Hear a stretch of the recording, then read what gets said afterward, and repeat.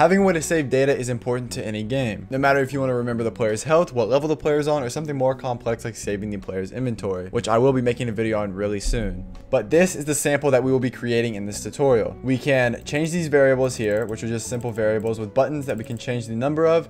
We can save this data, and when we change up these numbers, we can load that data back, or we can save this data. But if we load the data back, we're going to go back to what we had. This even works when we close out of the game. So let's say that we want 8, 6, and 5, or 4. So, or 5. It doesn't really matter. So 6, 8, and 5. We save this data. We'll load it, and you see it changes, or it keeps it the same. But if we change up the numbers a little bit, we can load the data, and it's going to keep it at this. But if we close out of the game, and then we close out of Godot completely, then we go back down here and open up this project again, then hit F6 to replay the game. You're going to see that we can change these numbers to whatever we want. But if we click load data, we're going to have the numbers that we saved a moment ago. So this is going to store this data outside of Godot. I will explain to you step by step how and why everything works. So you will be able to go and create your own save and load system in your own game from the knowledge you learned from this video. If you could subscribe and drop a like on this video so YouTube can push this to more aspiring game developers, then it would mean the world to me. But let's get started. Right now we have a pretty simple game. We have a save data function and a load data function that do absolutely nothing. We have different numbers that change different variables on the screen. And we can't really do anything because nothing works, right? In our script, our save button does nothing and our load button also does nothing. We have 3 variables at the very top, and we have 3 rich text labels that are updated constantly through the process function based on what those variables are. Those variables are changed by our 2 buttons, a minus button and a plus button, that just changes the variable very simply. Same with the variable 2 and same with variable 3. In this tutorial, we're going to go over how to create the save button and how to create the load button so that we can have everything come together and we can use these save buttons and this load button to change data and work data and save data and load data. So to get started with saving data in our Godot projects, we need to create a save path. We'll go to our script and we'll say var save underscore path equals whatever you want to save it toward. I'll save it in the user. I'll name this save file variable with .save at the end. Now with the save path, we will create a new file that will save this data outside of Godot in the project's data folder. So we'll create a new function called save, and we need to open the file on our save path and change variables inside. So to do that, we'll say var file equals file access.open save path file access.write. This is going to allow us to change variables inside of the file. Then we need to select the data that we want to save by doing file.storeVar and whatever variable name you have for every single variable you want to store in this file. So we'll do variable 1, variable 2, and variable 3.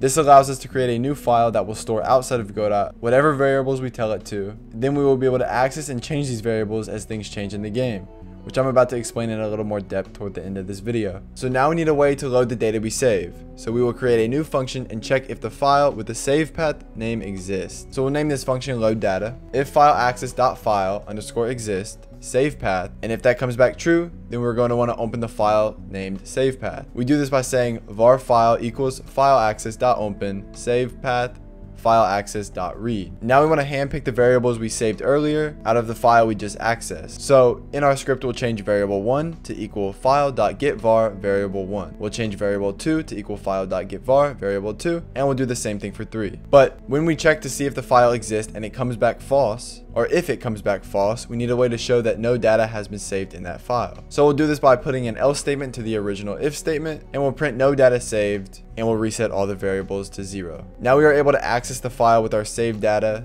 and load it into its corresponding variable names that will update the rich text labels in our process function. Now we need to run the save function and load data function when their respective buttons have been pressed. So when our save button's pressed, we'll call the save function, and when our load button's pressed, we'll call the load data function. Now theoretically, we should be able to run this game and everything will work. So let's play our game. We'll change the variables a little bit around, and we will, save the data, change them up a little bit, and we will load the data, and we can see that everything works. Now obviously, if we close out of Godot, we reopen it, we can see that if we load the data, everything works just fine. So that is how you create a save system in Godot. Now let's say you want to use this as a basic stat system to hold data, right? You want to have the player's health at 8, you want to have the in-game time at 5, and you want to have the selected inventory slot at 3.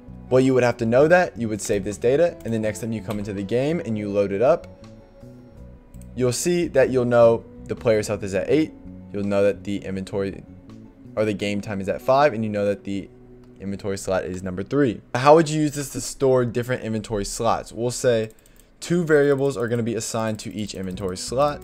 This is going to be the ID of the item in the slot. So let's say the ID of 3 equals an apple. That's the ID, the object's ID. And then how many apples are we going to have in the slot? We'll say there is 8 apples in the slot. And what slot number is the apple in? Well, this is probably going to be known because variable 1 is going to be slot 1 ID number and then slot 1 item number, right? And then we'll save the data. Next time we come into the game and it loads up and we click the load button, we'll remember, okay, slot 1 has 3 and 8. So then we'll know, okay, we need to have apples and we have 8 apples in that inventory slot. I'm currently working on an inventory system right now that I will release very, very soon. So stay tuned for that. But thank you guys so much for watching. I hope this video helped. And if you have any questions at all, then please let me know in the comments down below. Subscribe if you haven't already, and I'll see you next time. Stay safe and have a wonderful, wonderful rest of your day.